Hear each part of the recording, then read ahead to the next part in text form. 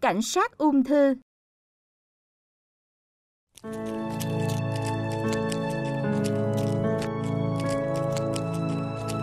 Cháu chào chú cảnh sát. Ồ, chào cậu bé. Vậy là cháu biết đồn cảnh sát ở đây rồi. Từ nay trên đường đi học về, ngày nào cháu cũng sẽ qua đây. Cháu gặp vấn đề gì sao? Chú sẽ giúp cháu.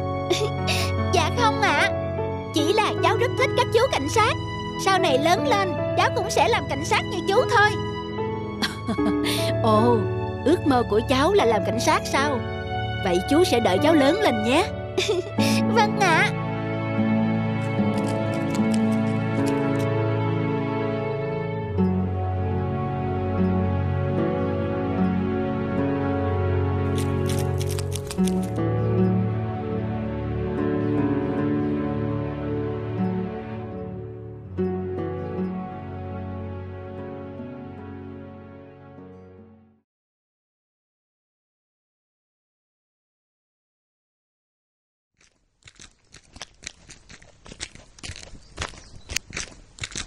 Chào chú cảnh sát.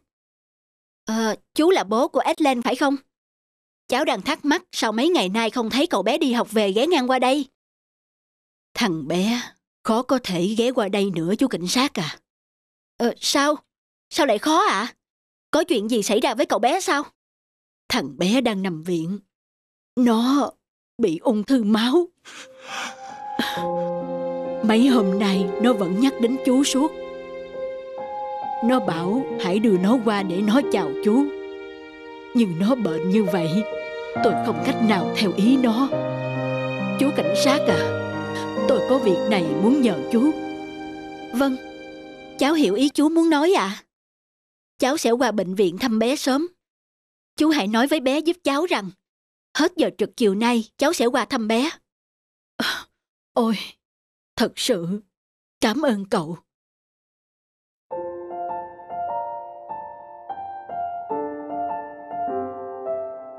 Chú ấy có nói với ba chiều nay sẽ qua thăm con phải không ba?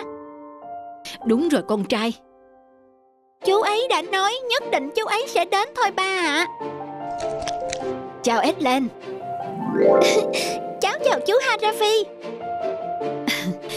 Chú nhớ cháu quá. Chú nghe bà cháu nói cháu bị ốm nên chú qua đây thăm nè. Cháu phải nhanh khỏi ốm để còn qua đồn chào chú đấy nhé. Cháu cũng muốn vậy, nhưng cháu sẽ không khỏi ốm được chú à. Ai bảo với cháu vậy? Cháu nhất định khỏi mà. Mấy hôm nay cháu đều mơ thấy mẹ. Mẹ cháu bảo không lâu nữa mẹ sẽ đón cháu lên thiên đường cùng mẹ. Và cháu đã đồng ý rồi. Nhưng cháu vẫn thích nghề cảnh sát lắm. Lên thiên đường không có cảnh sát phải không chú? Edlen.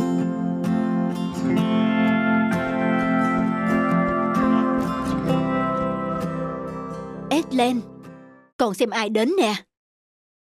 Xin chào Edlen.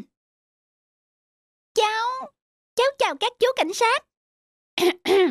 Tôi xin tuyên bố bổ nhiệm Mohammad Edlen làm cảnh sát bảo vệ thành phố.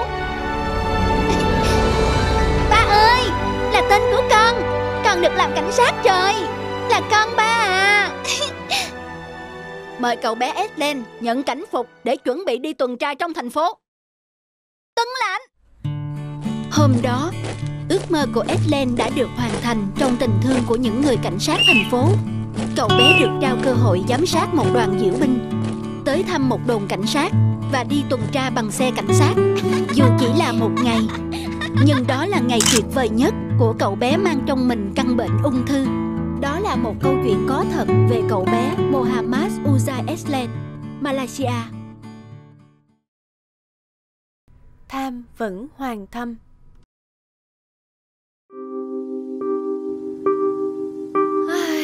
Dạo này buôn bán ế ẩm quá. Ông chủ. Chào quý khách muốn mua gì? Tôi muốn bán trang sức. Thôi, ông mang đi đi. Đang ế ẩm thế này, tôi không mua đâu. Ấy, ông đừng từ chối vội. Xem hàng của tôi đã. Chà, đẹp quá. Đây là những thứ quý giá nhất mà trước khi qua đời ông nội tôi để lại. Giá của nó ít nhất phải 5.000 lượng. Cái gì? 5.000 lượng. Thôi, ông mang đến tiệm khác mà bán. Tôi đi mấy cửa tiệm rồi, chỉ thấy tiệm của ông là đáng tin nhất. Hay là thế này, tôi cứ để chúng lại đây, nhờ ông bán hộ. Nếu bán được thì tôi sẽ cho ông 2.000 lượng. Còn không bán được thì ông cho tôi xin lại 2.000 lượng. Dù sao thì mình cũng chẳng mất gì. Khi không lại kiếm được 2.000 lượng, tội gì chứ. Được, tôi đồng ý. Vậy ông cứ để chúng lại đây. Cảm ơn ông, nhưng phiền ông làm giúp tôi văn tự biên nhận. Được. Cảm ơn ông. Đúng là ông trời thương mình, trong lúc khó khăn lại có mối làm ăn hời thế chứ. 2 tuần rồi mà chưa có ai mua. Nghe đến số tiền lớn vậy, họ đã chạy mất dép rồi. Ai da, coi bộ cũng chẳng dễ ăn đâu. Chào ông. Nghe nói tiệm của ông toàn đồ quý hiếm, tôi có thể xem chúng được không? Vâng, đúng rồi, đồ quý hiếm đây ạ. Đúng là quý hiếm. Tôi muốn mua chúng, ông bán bao nhiêu? Ông muốn mua chúng thật sao? Phải, ông bán bao nhiêu? Nên nói giá bao nhiêu bây giờ? Trông ông ta có vẻ giàu có, chắc là nhiều tiền lắm đây. Thế này nhé, tôi trả 8.000 lượng, ông xem có được không? Hả? 8.000 lượng? Có, tôi bán. Trúng mánh rồi, mình có thể kiếm 5.000 rồi. Tôi đang có việc phải đi xa, nên không tiện mang theo đồ quý báu. Đây là 1.000 lượng, tôi đặt cọc trước, ông không được bán cho ai đâu nhé. Nửa tháng sau tôi sẽ trở về trả tiền và lấy hàng. Nếu sau nửa tháng mà ông không quay trở lại thì sao? Thì 1.000 lượng đó sẽ thuộc về ông. Nhưng nếu tôi quay lại mà không còn hàng thì ông phải bồi thường gấp đôi đấy. Được, hẹn ông nửa tháng nữa. 10 ngày sau. Đã gần hết thời hạn rồi, sao vị thương gia đó vẫn chưa đến lấy hàng nhỉ? Cơ mà như thế lại càng hay. Mình đã cầm 1.000 lượng rồi còn gì. Ông chủ, ông đã bán được giúp tôi chưa? Vẫn chưa, nhưng có người đặt mua rồi. Mấy ngày nữa sẽ đến lấy hàng, ông yên tâm. Những mấy ngày nữa ư?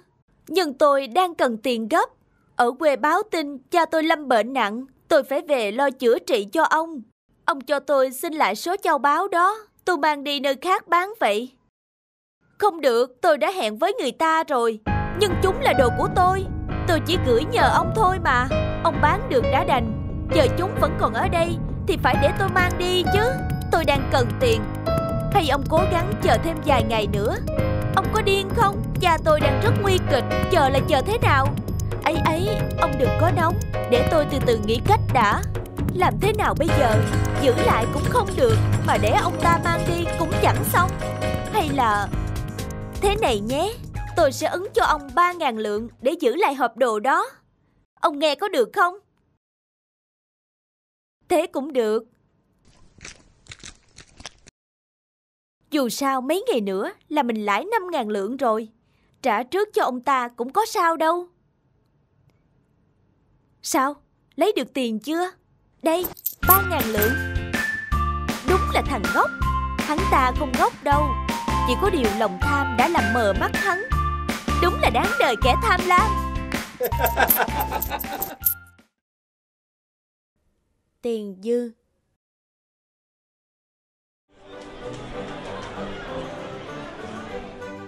Đây của cháu đây. Cảm ơn cháu nhé. Chị đợi tôi một chút nhé. Cháu mua mấy chiếc nào? Dạ 1 chiếc ạ. Bà Tám ơi, bán nhanh lên, chúng tôi muộn mất. Được rồi. Tại hôm nay bỗng nhiên mọi người mua bánh giò đông quá mà. Các cô các cháu thông cảm nha. Ôi, mình được trả tiền thừa. Ôi, số mình thật là hên quá đi. Mình đưa có 20.000 mà bà Tám lại tưởng mình đưa 100.000. Ôi chà, bữa nay Dũng đại gia ghê. Tớ bảo này, chiều tan học tớ với cậu đi mua súng nước đi. Loại to nhất ấy, tớ sẽ mua cho cậu 1 chiếc. Rồi tớ với cậu sẽ đánh bại thằng Hùng với thằng Quân luôn. Chúng nó có súng nước to hơn, nên tớ với cậu toàn thua. Thật là mất mặt quá đi. Lần nào các cậu cũng thua hết, thật là chán quá đi. Bọn tớ cũng muốn thua mà không được. Cậu mua cho tớ 1 chiếc súng nước thật hả? Tớ với cậu cùng một đội mà. Thế cậu lấy đâu ra nhiều tiền vậy? Bây giờ không phải đóng tiền học, cũng không phải mua sách. Làm sao mà tự dưng bố mẹ cậu cho cậu nhiều tiền thế? Cậu cứ bình tĩnh nghe tớ giải thích đã. Sáng nay tớ mua bánh giò chỗ bà Tám nhầm nên trả dư tiền cho tớ. Hả? Làm sao mà cậu phải hốt hoảng, mà cậu phải nhớ giữ bí mật đấy. Tớ sẽ mua xuống nước cho cả cậu nữa cơ mà. Trời ơi, bà Tám trả nhầm cho cậu nhiều tiền như thế, chắc ngày hôm nay bà chẳng lãi được là bao. Cậu đem trả lại cho bà Tám đi. Sao tớ phải trả? Cậu cứ lo xa à. Hôm nay đông người mua bánh giò lắm. Với lại bà già rồi nên sẽ không nhớ là đã trả nhầm cho tớ đâu. Ý tớ không phải như thế. Tớ không lo bà Tám có nhớ trả tiền nhầm cho cậu hay không, mà tớ thương bà Tám. Cậu cũng biết là buổi sáng bà Tám bán bánh giò ở cổng trường mình. Nhưng chắc cậu chưa biết, hôm nào bà cũng đạp xe đi bán bánh khắp ngõ ngách tới tận khuya mới về. Tối nào lúc tớ chuẩn bị đi ngủ cũng nghe thấy tiếng rao của bà Tám. Mẹ tớ còn bảo chồng bà Tám đang bị bệnh, con cái thì không có, nên bà phải một mình vất vả kiếm sống. Ai bánh giò đi, ai bánh giò nào. Cậu không thương bà Tám lại còn lấy tiền của bà ấy nữa. Thì tớ không biết nên mới vậy. Sáng mai tớ đem trả bà Tám tiền là được chứ gì. Cậu tức giận làm cái gì? Giờ mà thú nhận thì xấu hổ quá. Hay là mình cứ âm thầm đưa trả lại cho bà ấy thôi. Này cậu có mua bánh không thì đi nhanh lên, người ta còn mua nữa chứ. Dạ, bà cho cháu một chiếc bánh giò ạ. Đây, bánh của cháu đây. Này cháu ơi, cháu trả dư tiền cho bà rồi nè. Nè, cháu ơi. Tớ trả tiền bà Tám rồi. Thấy bà Tám nói sao? Bà Tám chả nói sao cả. Cảm ơn chị, lần sau chị lại mua bánh của tôi nữa nhé. Tất nhiên rồi, bánh giò bà Tám là ngon nhất. Chào bà Tám nhé, tôi đi nha.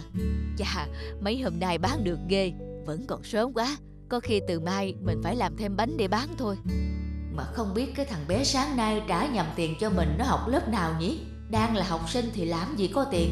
Có khi mất nhiều tiền thế, còn bị bố mẹ mắng cũng nên. Tội nghiệp. Chuyện mình phải quay lại để trả tiền cho thằng bé mới được. Thằng bé kia rồi. Tại cậu bảo tớ trả tiền bà Tám nên giờ chẳng còn tiền mà mua súng nước nữa. Chúng ta chơi bằng cái cũ cũng được. Chơi vui là chính mà. Cậu vừa làm một việc tốt nên vui mới phải. Thôi, cậu đừng có ủ rũ nữa. Này cháu ơi. Dạ, cháu chào bà. Sao giờ này bà vẫn ở đây? Bà vẫn chưa bán hết bánh à? Lúc sáng bà nhận dư tiền bánh giò của cháu. Lúc đó bà gọi mà cháu không nghe thấy. Bà đợi mãi tới giờ tan trường. May quá, gặp được cháu ở đây rồi. Trời ơi, bà Tám thật là tốt quá. Vậy mà hôm trước mình còn mừng khi bà trả tiền dư cho mình nữa. Ôi, mình thật là xấu tính. Thế là thế nào hả Dũng? Cháu sai rồi. Cháu xin lỗi bà Tám. Sự thật là hôm qua cháu nhận tiền dư của bà mà không đem trả lại. Hôm nay cháu xấu hổ nên khi đưa cho bà cháu không dám nói thật. Bà ơi, cho cháu xin lỗi nha bà. Cháu biết nhận lỗi là tốt rồi, bà không trách cháu đâu. Bà già rồi nên hay quên, hay lẫn. Bà cảm ơn cháu đã đem trả lại cho bà số tiền dư nhé. Cảm ơn cậu nhé.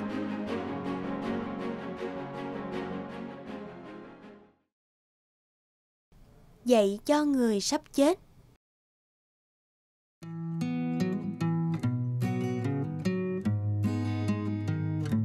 Cho tôi một bát phở bò tái. Của cậu đây. Đúng nó rồi, nó đã được ra tù rồi cơ à. Chết thật, anh để cái xe máy ở ngoài sân, anh về cất đây. Em ra ngoài chợ mua thêm mấy cái khóa loại tốt nhất, đắt nhất đi. Ăn đã anh, mình đã ăn được gì đâu, nó vẫn còn ngồi kia mà. Mà biết đâu đi tù về nó lại hoàn lương, chăm chỉ làm ăn thì sao?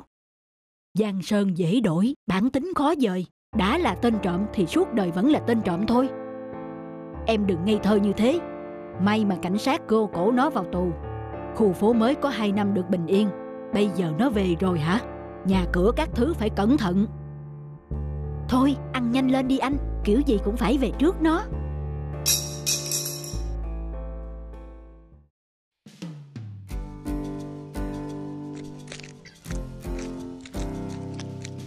Ba Hồng, cậu Nghĩa có nhà không?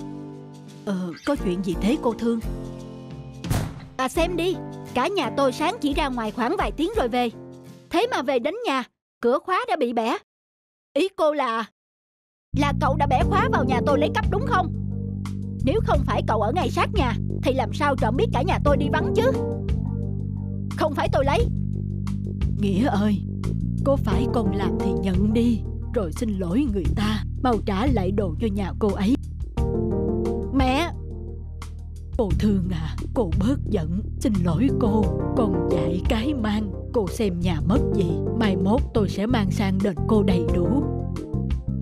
Không việc gì phải đền, con không ăn trộm của ai hết. Cây ngay không sợ chết đứng. Cô làm ơn giữ bí mật giùm tôi. Nó mới ra tù, vẫn đang trong thời gian quản thúc. Chuyện này mà đồn ra ngoài, chắc nó chết mất cô ạ. Cô rủ lòng từ bi, tha lỗi cho con tôi. Dù có đi ăn bài, tôi cũng sẽ đền cô. Tôi hứa đó.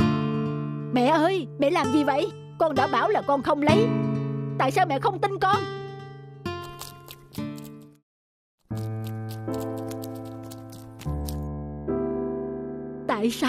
Tại sao mình muốn làm lại mà không ai tin? Không ai tin mình.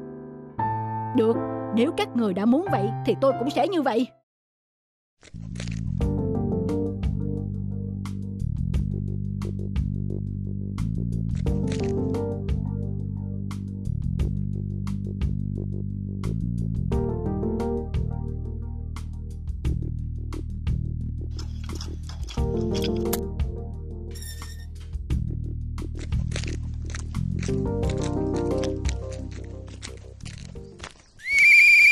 Đứng lại, đêm hôm khuya khoắt, cậu đi ra ngoài đường làm gì?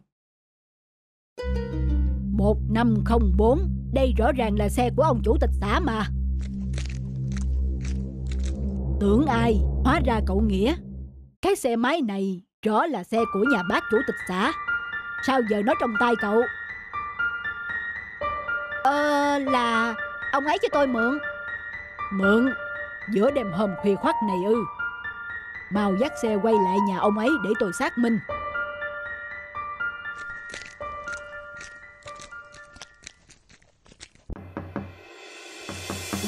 Có chuyện gì vậy chú? Đây có phải là xe của anh không? Tôi bắt được cậu này đang dắt chiếc xe máy này trên đường. Cậu ta nói anh cho mượn. Có đúng vậy không? Đúng là tôi cho cậu ấy mượn. Cậu ấy nói là nhà đang có việc gấp cần xe mà. Hóa ra là thế. Vậy tôi yên tâm rồi. Đã làm phiền cậu rồi, cậu thông cảm cho. Trách nhiệm của chúng tôi là vậy mà. Thôi, tôi xin phép. Ông... Rõ ràng ông biết, mà sao còn giúp tôi? Tôi còn lạ gì cậu chứ? Cậu là Nghĩa, con bà Hồng ông Trung ở thôn 2 phải không?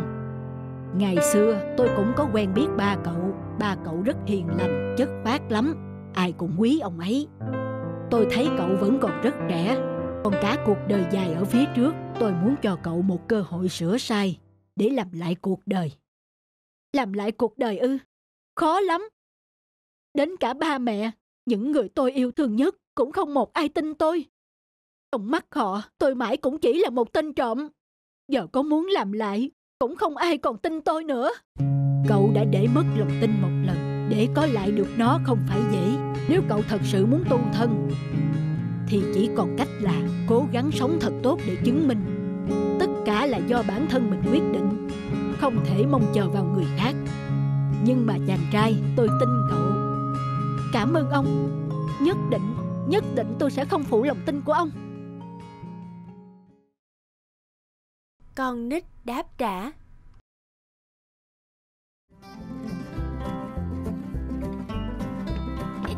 Yeah, mình thắng rồi.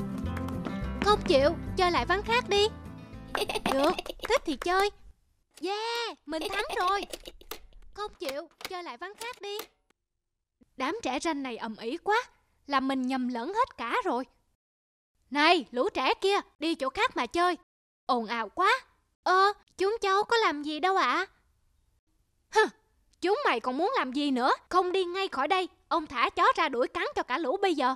Thiếu gì chỗ chơi mà ngày nào cũng ngồi trước nhà ông cãi nhau inh ỏi lên thế. Thôi, ta ra gốc đa gần quán nhà bà Bảy chơi vậy. Phải đấy, đi thôi. Nhưng mà mình có làm gì ông ấy đâu chứ. Người đâu mà khó tính thế không biết. Thật đáng ghét. Yên tĩnh thế này mới tính toán được chứ. Nghe cái tiếng này sao mà thích thế. Chà chà, tính nốt nào.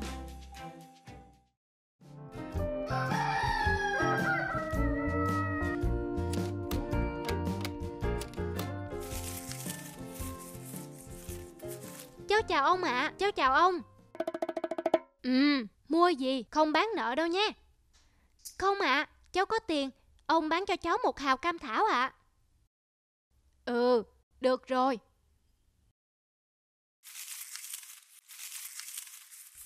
Đây, 1 hào. Dạ, cháu cảm ơn ạ. Nào, mua gì? Dạ, cháu cũng mua 1 hào cam thảo ạ. Hả? Thế sao không bảo luôn? Để người ta cất đi rồi mới nói. Dạ, ông có hỏi gì đâu ạ. Được rồi, chờ tí.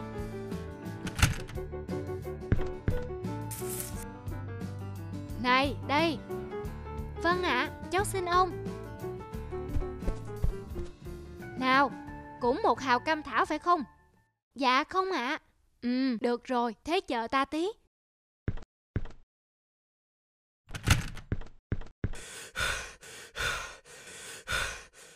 Nào, mua gì nhóc? Dạ, cho cháu 5 xu cam thảo ạ. Hả? Sao mày bảo không mua cam thảo? Cháu bảo không mua 1 hào cam thảo đấy chứ. Vì cháu mua có 5 xu mà. Ông có bán không? Bán. Thôi, ông không bán nữa. Mày đi cho ông nhờ. Hãy like, comment, subscribe kênh để xem thêm những video mới nhất nhé.